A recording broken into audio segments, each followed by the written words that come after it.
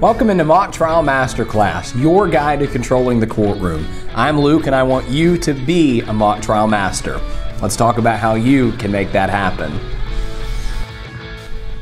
In this mock trial film session, we're going to be taking a look at something that is really challenging in mock trial, and that's being a witness on cross-examination. Because at the end of the day, the attorney is the one in control. They're usually asking very pointed questions that aren't going to give you as the witness a whole lot of room to wiggle around. But I have found a video of what I think is a really effective witness performance during cross-examination that maybe you'll be able to take some tips from, some strategies from to apply to your own cross-examination performances as a witness. As we watch this video, we're going to be pausing and breaking it down to make sure you understand exactly what's going on and why I think this is such a good witness performance. And by the way, before we hop into the video, if there's any other topic or film session you'd like me to cover on this channel, please leave a comment. I'd love to know what you'd like to see more of on here. So, for a little bit of context, we're dealing with a lawsuit here. This is a civil trial where one person is suing a refrigerator manufacturer because their refrigerator that they bought from this manufacturer exploded and burned down their trailer. You are hearing here from the plaintiff, the person who is sort of the victim here, talking about their trailer that burned down on cross-examination. So, without further ado, let's hop in. Good evening, Mr. Stebenhoff. I'm going to ask you a few yes or no questions today.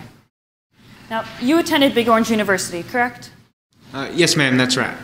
And while there, you received a Bachelor's of Science degree in Chemical Engineering, didn't you? Yes, ma'am, that's right. You even had an emphasis on thermodynamics, correct? Yes, ma'am. See, that's about the transfer of energy from different forms into heat. It's mostly theoretical stuff. Exactly. Now let's talk about the day of the fire. On that day, besides from your animals, you were alone on the farm, correct? I reckon so, yes, ma'am. There was, excuse me. Mr. Stebenhoff, you said earlier that you were riding your horse Clyde at the time of the fire? Yes, ma'am, along the back property line. Yes. So one thing I'll go ahead and point out is I think this witness is doing a really good job of just answering the questions that are being asked without needing to run a whole lot. You know, being able to explain your answers is part of a great witness performance on cross-examination, but sometimes it's just not necessary. All of these questions that are being asked here are very foundational, they're very simple, they're very basic, and there's no need for this witness to run around on them very much, and so he's not. He's just saying, you know, yeah, that's what happened. Yes, you're correct, and we're moving on to probably more important things. So just wanted to highlight that. I think that's really effective. Along the back property line as far as you could get from the trailer? Well, I don't know if it was the furthest point, but about right, yes, ma'am. Yes, Mr. Stebenhoff. Now, you were doing some work in your trailer before the fire, weren't you, Mr. Stebenhoff? Yes, ma'am. There was a bit of an issue with my bed, so I had to fix that. Exactly. There was an issue with your bed. The frame was bent, correct? Yes, ma'am. That's right.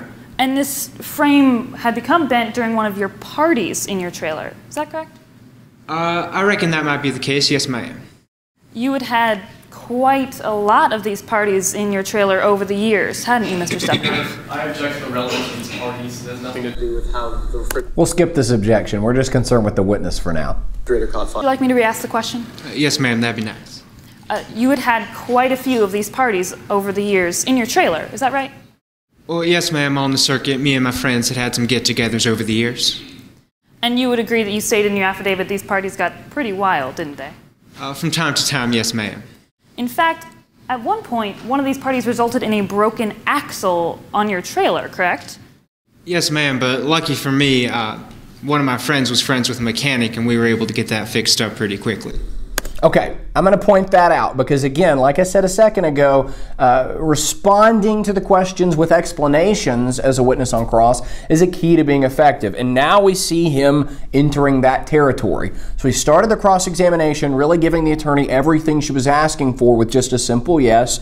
And now he's still giving her what she's asking for, right? He's not waffling on the answers. He's not really making her work that hard, but he's elaborating a little bit. So she asked about the axle being broken on the trailer. Instead of just saying, yes, that was the case, he added a little detail, right? He had the friend who was a mechanic who came and helped him fix it, right? It's a relevant detail, I would imagine. I don't know this case very well, but it's a relevant detail, and it's adding to his performance in that he's not just giving a series of yeses and nos. He's able to show a little bit of personality. He's getting just a little bit more face time with the jury. Again, at the end of the day on cross, the attorney's always going to be in charge, but there are things you can do as a witness to pull just a little bit of that spotlight, just a little bit of that control away from the attorney, and he's doing a great job of that here. I see. Now, Mr. Stebenhoff, on the day of the fire, your trailer was not insured, was it? Yes, ma'am, that's right. It was not insured because you had missed past payments, correct? Well, ma'am, I reckon I must have sent the check to the wrong place or something. But you did miss past insurance payments on your trailer? I missed one, yes, ma'am. And on the day of the fire, you were unaware that your trailer was uninsured, correct? Pardon me? On the day of the fire, you did not know that your trailer was uninsured, is that right? What I really like there, just something really simple, a bit of a confusing question from the attorney. I'm not sure I entirely understood what she was asking. And it's very clear that the witness didn't either.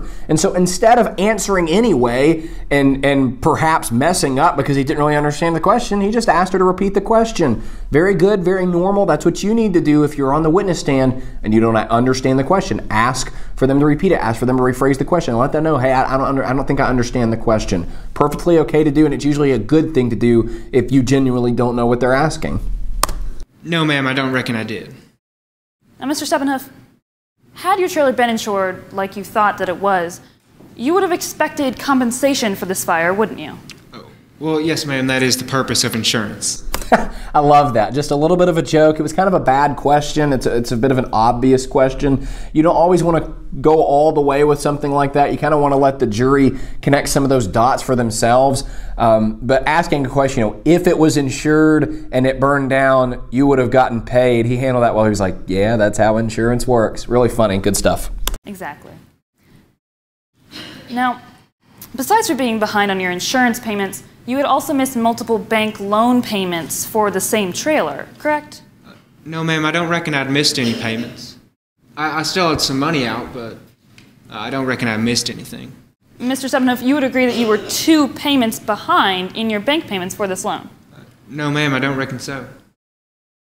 Okay, we're about to see an impeachment here, and I have a feeling it's going to go really well for this witness, personally or honestly, because I have watched this before a long time ago, and I know it's going to go well for the witness. But I'm going to clue you in on what he did really, really well here, okay? He stuck to his guns on the question that was being asked. Instead of playing his hand, because what we're going to find out in a minute is he's got a really good explanation for this, but instead of playing that hand early, he simply told the attorney, no, that is not correct. Now, if you've read my book, if you've seen my video on how to trap an attorney as a witness on cross-examination, you know that's a trick I love, simply telling your attorney, no, that's not correct, because what that's going to force her to do, what we're about to watch, is she's going to have to go through the ropes of an impeachment, even though he knows he's right, even though he's planned this in advance, by simply saying, no, that's not correct, as opposed to, no, and here are the 10 reasons why, right? He's forcing her to scramble versus him having to scramble. Really, really effective. If the answer is no to a question your attorney asks you on cross-examination, just say no and stop talking and force them to do what we're about to see this poor girl have to do. I do feel bad for her. You prepared a sworn affidavit, correct, Mr. Stebenhoff? A what? A sworn affidavit. You prepared a sworn affidavit, correct? If you mean the statement I gave, yes, ma'am. And when you wrote this statement, you swore to tell the whole truth and nothing but the truth? I reckon so, yes, ma'am. Permission to approach the witness. Really clunky impeachment, by the way. That's not how you do an impeachment. If you want to know how to do an impeachment, read my book. Go watch my video on how to do an impeachment. That was not it. This is affidavit. Now let's see here.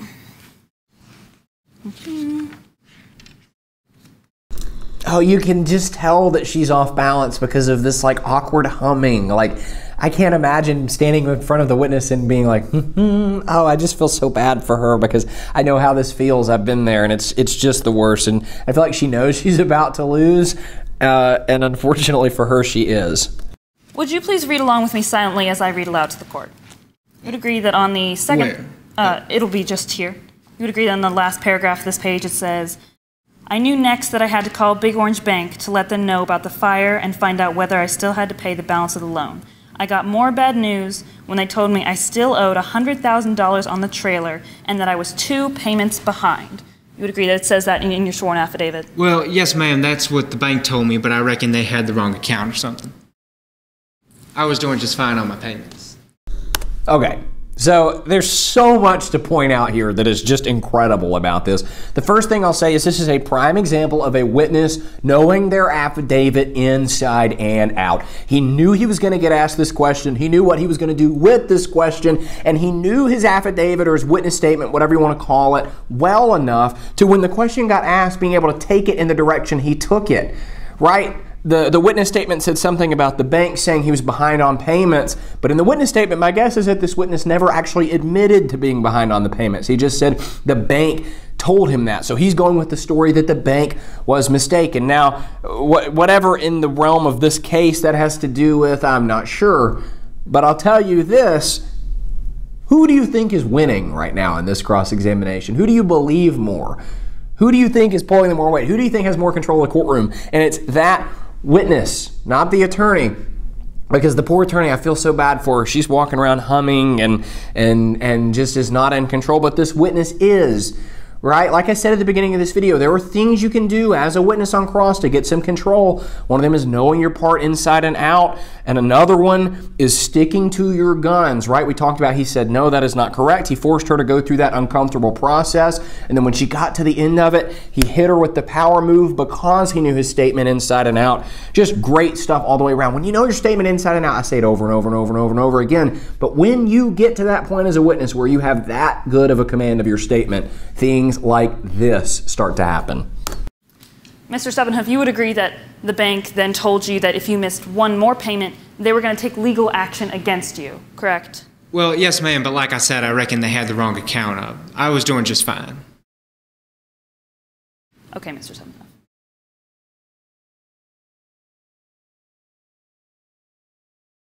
Now, you said you bought your trailer in 2011, correct? Yes, ma'am, in August. And throughout 2011, you used your trailer regularly, didn't you?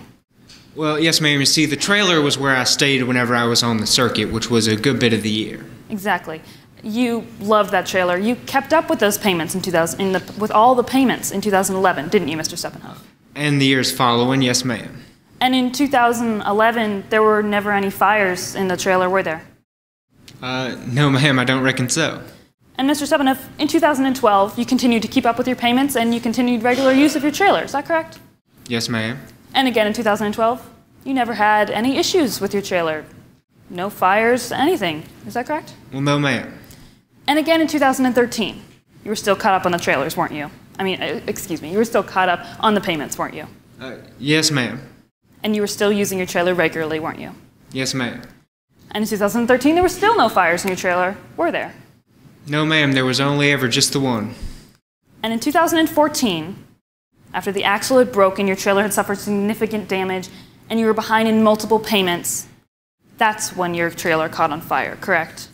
Well, ma'am, like I said, we got the axle fixed pretty quickly, and I wasn't behind on any payments. Mr. Stebenhoff, your trailer had suffered significant damage, hadn't it? Well, it was still completely functional, if that's what you're asking. That is not what I'm asking, Mr. Stebenhoff. Please answer me yes or no. Your trailer had suffered significant damage. You're talking about the axle? Yes, I'm talking about your trailer. Are you talking about the axle or the trailer in general? The axle is a part of the trailer. The trailer in general was just fine, ma'am. I kept it in pretty tight shape. But you would agree that earlier that year, the axle did break on your trailer, yes or no? Well, yes, ma'am, but like I said, through a friend of a friend... Please answer the question, yes or no. And then yes, ma'am, the trailer broke. Thank you. Okay, I don't know that I love the judge jumping in there and kind of saving the day for this attorney, because I don't know that the witness was really doing anything wrong. He was sort of being responsive. I don't know. I tend to coach, or I always coach, that you need to start your answers as a witness with either a yes or a no, and we could get into the reasons of that later, but he's not doing that, and so yeah, he probably did leave himself open to being corrected like this by the judge. But also, he was also kind of balking at her question. He kept saying, are you asking about the trailer or the axle? He was trying to force her to get more specific, and she wasn't. And she wasn't getting more specific, and the judge kind of jumped in to save the day. So I don't really know how I feel about that exchange. Just an important point to keep in mind, as a witness on cross, start your answers with yes or no before you hop into your explanation. You kind of avoid these situations if you do that. It makes everything cleaner. And it was in that year that your trailer finally caught on fire, correct? Yes, ma'am. And Mr. Seppenhuff, on the day of the fire, when you saw the black smoke and you were terrified, you did not call the fire department, did you? Well, no, ma'am. When I got to the trailer, I seen that my neighbor had already called them. But, so yes or no, you never called the fire department or attempted... He said no. He started the answer with no. Why are we asking it again? Anything about the fire, did you? No, yes ma'am, no? they'd already been called. Thank you. No further questions, Your Honor. I'll just ask you this question as we wrap up. Who won? Pretty obvious, huh? Right? The witness was in control for pretty much that entire cross-examination. And the way that he did it was sticking to his guns, right? Not letting her wiggle around on him, but him kind of forcing the direction that she was going, and also knowing his witness statement inside and out. I've said it a million times, and I'll say it again. That is the key to success as a witness on direct examination or cross-examination. This is a great witness performance to model your own after on cross-examination. You don't have to do it exactly like he did it, right? This probably suited his personal style and his personality more than it may suit yours, and that's okay. Just find what works for you, but there's plenty of tips you can take away from watching this cross-examination. If you want to learn more about being a witness on cross-examination, you can pick up a copy of my book, Mock Trial Masterclass, where we dive into really every element of mock trial, but specifically we do hop into being a great witness on cross-examination, and I even give you a list of things you can do as a witness to make life difficult for your attorney, just like this guy did right here. So if you want to pick up a copy, you can click the link in the description on YouTube or in the show notes on podcast platforms. I hope this was helpful for you. If it was, let me know in the comments, and I can't wait to hear about how your performance as a witness on cross-examination rises to the level of a mock trial master.